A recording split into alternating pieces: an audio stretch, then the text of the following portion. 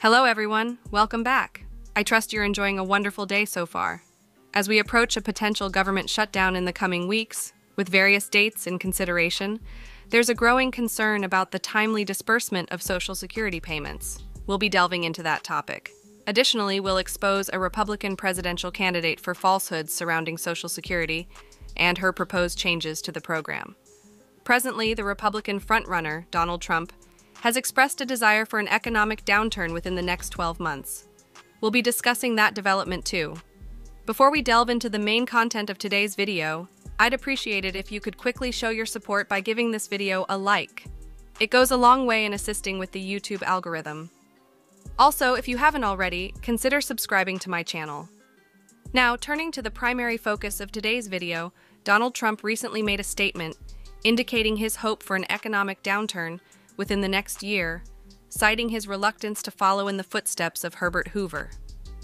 According to The Hill, the former president expressed this view in an interview with Lou Dobbs that aired on Monday. Trump, currently leading the GOP presidential primary race, explained that he wouldn't want a presidency resembling Hoover's, who took office during economic stability but presided over the onset of the Great Depression. While Trump criticized aspects of the current economy, he acknowledged some positive elements and claimed credit for their successes. He stated, "We have an economy that's so fragile, and the only reason it's running right now is running off the fumes of what we did. It's just running off the fumes." Trump concluded, "And when there's a crash, I hope it's going to be during this next 12 months because I don't want to be Herbert Hoover. The one president, I just don't want to be Herbert Hoover." In recent discussions, President Biden has previously likened former President Trump to Herbert Hoover, specifically referring to him as Donald Herbert Hoover Trump, due to the shared distinction of being the only presidents to witness job losses in a 4-year period, with Hoover during the Great Depression and Trump during the COVID-19 pandemic. Biden acknowledged the complexities surrounding Trump's job record, highlighting that while job losses did occur during his presidency, it was predominantly a consequence of the widespread economic shutdowns imposed to combat the pandemic. It is noted that job gains were notable in the years 2017, 2018, and 2019, before the unprecedented challenges of 2020. Adding nuance to the discussion, Biden emphasized the need to consider the context of the pandemic when assessing job losses during Trump's tenure. While acknowledging the impact on overall job figures, Biden argued against solely attributing the losses to Trump's policies, especially given the extraordinary circumstances that characterized 2020. Furthermore, he questioned the merit of crediting the Biden administration for job additions, asserting that many of the newly created jobs were essentially recuperated positions from the losses incurred in 2020. Shifting the focus to pressing political matters, concerns have emerged regarding potential government shutdowns, with critical deadlines on the horizon, namely January 19th and February 2nd. Despite promising developments in spending deal negotiations, tensions within the Freedom Caucus have surfaced, raising the possibility of leadership changes if certain members align with Democrats. This scenario echoes the dynamics that led to the removal of Kevin McCarthy from his speakership role.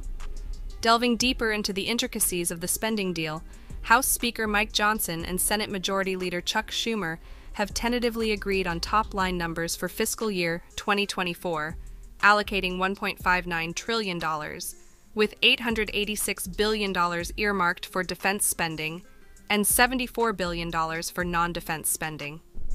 Additional agreements include a $69 billion side deal and adjustments catering to non-defense domestic spending. Amidst these political maneuvers, concerns have arisen about the potential implications of a government shutdown, particularly for Social Security beneficiaries who rely on timely monthly benefit checks. With approximately 67 million Americans depending on these payments, there is a heightened sensitivity to any disruptions in the delivery of these crucial funds. While assurances have been provided by Max Richtman, the president and CEO of the National Committee to Preserve Social Security and Medicare, that benefit checks will be delivered even if a final spending agreement is not reached, certain Social Security-related activities, such as benefit applications and the issuance of Social Security cards, may experience delays during a government shutdown. These developments underscore the broader economic and political challenges at play, with ramifications extending into critical areas of public welfare and financial stability.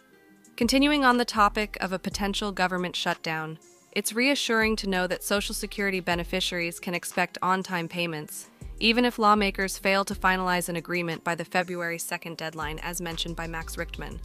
However, certain services such as benefit verifications or replacement Medicare cards would be temporarily put on hold in the event of a government shutdown. This information holds true if a resolution is not reached by the specified deadline, maintaining a positive outlook for Social Security recipients despite the uncertainties surrounding federal job statuses during the interim period.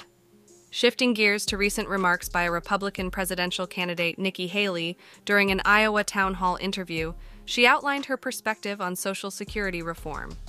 Haley advocates for keeping the retirement age the same for those nearing or at retirement, but suggests a potential adjustment for younger generations, including her own children and possible grandchildren, by raising the full retirement age. This proposal aims to ensure the solvency of Social Security for an extended period. Interestingly, Governor DeSantis questioned Haley's assertion that the retirement age is way too low, denying any recollection of her making such statements. The discussion unfolded as Haley defended her stance during a Bloomberg interview, where she emphasized the need for changes in retirement rules for younger individuals, particularly in their 20s, to align with life expectancy. It's worth noting a moment of irony, as Haley expressed surprise at the idea of being fact-checked during the interview. The ensuing conversation sheds light on differing perspectives within the Republican Party regarding proposed Social Security reforms and sparks a candid exchange between political figures. Absolutely. In this instance, Haley is unequivocally exposed. Her confident denial, "I never once said that," highlights a common challenge in politics: the skillful art of deception.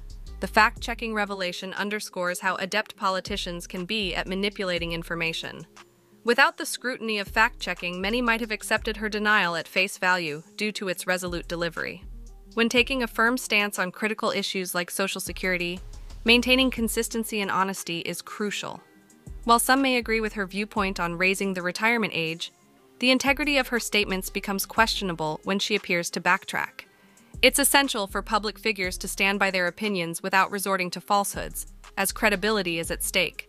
Haley's recent scrutiny could erode trust, especially at a time when she's gaining momentum in polls, surpassing figures like DeSantis. While her chances against Trump may have been slim from the outset, this incident could significantly impact her presidential aspirations. The importance of transparency and honesty in political discourse cannot be overstated. That concludes today's video. I hope you found it enjoyable and informative. If you did, your support through a like would be greatly appreciated. If you haven't already, consider subscribing to my channel. Until the next video, take care.